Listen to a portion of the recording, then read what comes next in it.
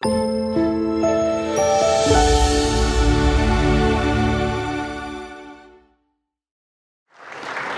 you so much, Nikki, for that thoughtful introduction, and thank you to the band for that incredible performance.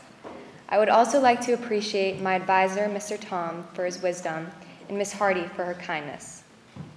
Lastly, I'd like to thank my parents for supporting me in everything I do, and my older brother, Finn, for being my mentor. It was the middle of the night. I was all alone on an island with no contact with the outside world. I had only a tarp for shelter and a Ziploc filled with a stale English muffin, a handful of granola, and a really sweaty piece of cheese. It occurred to me that maybe I was in over my head. I was attending the Island School Summer Program in Eleuthera in the Bahamas to explore my interest in marine biology. The culminating experience built into the curriculum is a silent 48-hour solo on a remote beach. I expected this part of the journey to be difficult, but what I didn't expect was that I was about to wake up to a new sense of awareness. I was soon to learn that this change in my physical world would have a life-changing impact on my internal world.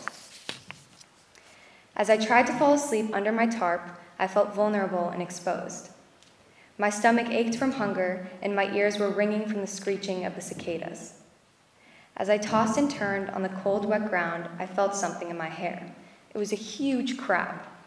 I screamed so loud I think I disturbed its friends, because soon there were dozens of them and they had me surrounded. To add to my discomfort, a thunderstorm erupted above me, and buckets of rain flooded my campsite for the rest of the night. When I woke up, I found that my meager supply of food had been stolen by the crabs. I spent some time pitying my situation, but I knew complaining wouldn't get me anywhere. So I reminded myself of the Island School's mantra, be where your feet are. I needed to surrender to this experience in order to be fully present. So I decided to accept the things I couldn't control and take advantage of what the environment around me had to offer. I pushed myself to get up and explore my surroundings. I found joy in the little things, like being alone with my own thoughts, climbing trees and swimming in the ocean, watching a reef shark drift with the current, and creating hermit crab homes in the sand, making music out of random trash, and searching for birds' nests in the trees. I spent hours observing how the wildlife interacted with the natural environment, and it was incredible. As my perspective shifted, I even began to find the crabs amusing. There was mystery and meaning hiding everywhere, and I felt an overwhelming sense of inner peace. I was all alone. I could do anything. I felt free. It reminded me of my childhood, when I felt creative and joyful all of the time. Life was simple and carefree. There were no boundaries, no fences. Life was like an open field filled with opportunity. I thought about how as I grew up, somehow that had changed. The freedom of youth became restricted by social expectations. All of a sudden, other people's opinions started to weigh in on my decisions. I went from not having a care in the world to feeling pressured to conform to norms that weren't authentic to me. I went from getting lost in my imagination to getting lost in my phone. From deep conversations in person to sending selfies over Snapchat. From not caring about what I looked like to spending too much time staring at my reflection in the mirror, picking out insecurities I never even knew I had. I went from dancing freely in the tall grass to getting trapped in a social maze. The solo gave me the space and time to see everything through a fresh lens, to restore the essence of youth I had left behind. The innocence and freedom when there was no judgment, no agenda, no fear. As I was exploring the woods behind the beach, I admired the trees. I realized that when we look at trees, we appreciate them. We don't say that tree looks good or that tree looks bad. We appreciate them just the way they are. But the minute we get near humans, we immediately go into a judging mode. If we practice seeing people as trees by just appreciating what they are, including ourselves, we will begin to appreciate ourselves and our humanity. Once we begin to expand our awareness to look at the universe as it is in its purest form, we can start to see the beauty in everything. But why had it taken so long to adopt this mindset? We live in a society where so many things are predefined for us, like what is considered normal and what is considered weird, what is considered beautiful and what is considered ugly. what defines popular and what defines unpopular, what defines success and what defines failure. Somewhere in there, we have lost the ability to just be ourselves, to breathe life and choose our own path without the burden of social expectations. If our worlds revolve around how other people perceive us, we are depriving ourselves from our true sense of self. Blending in with the crowd devalues our originality. But it is often difficult to recognize how much of ourselves we sacrifice to conform to the majority because we are constantly distracted by our desire to fit in. Being alone can help recenter us. We can learn who we are when the world isn't demanding us to be one way or the other.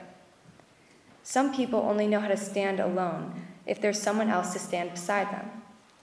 But taking that opportunity to walk alone, to stand alone, to live alone, just for a while, can give us insight that can change the course of our lives. We can think of the quiet moments of our life as lonely or as enlightening.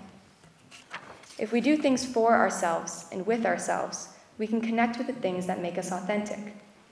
We can be who we are when no one is watching, all of the time. Back on the island, after a day of discovery, I knew I had everything within me to not only survive this experience, but to thrive from it. I not only felt connected to the natural world, but also to the kid that I used to be. I realized that all I was searching for was myself. I was ready to take my life into my own hands and live to the beat of my own drum as I did as a child. That night, instead of hiding under my tarp, I slept out on the beach under the stars. Sometimes we get so caught up in our own worlds that we forget that there is an entire universe out there.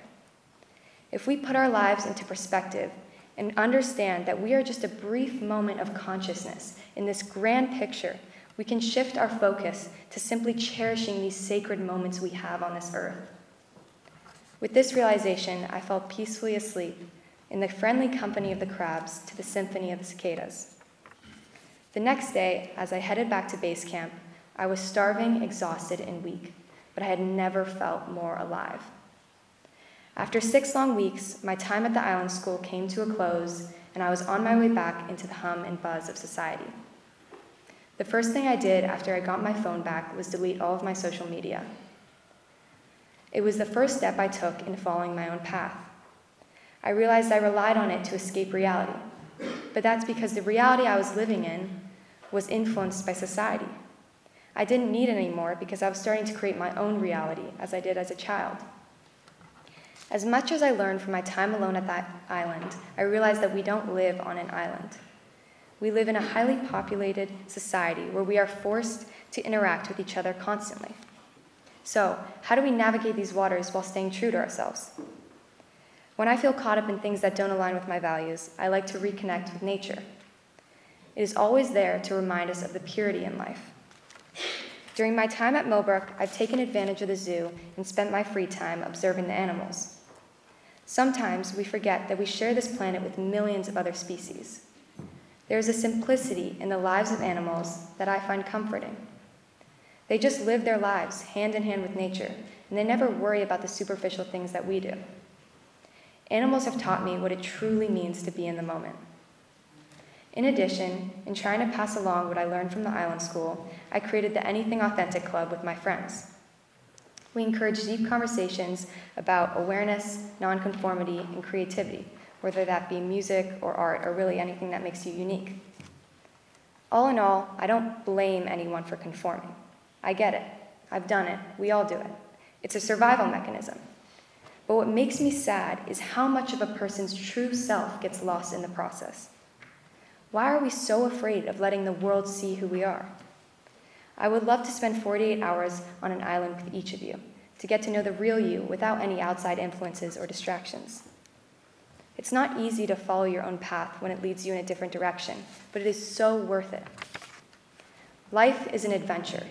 It is absolutely filled with opportunity, but it's up to us to embrace those opportunities fully and completely, despite what others may think. If we allow society to get the best of us, it can feel impossible to break out of that mold. When we try to stay in our comfort zone, we never truly feel comfortable. There's always that nagging feeling that we could be doing something more with our lives. We are given one life, and what we make out of that life is entirely up to us. If we want to reach our full potential, we have to be willing to be judged by others and not let it get to us.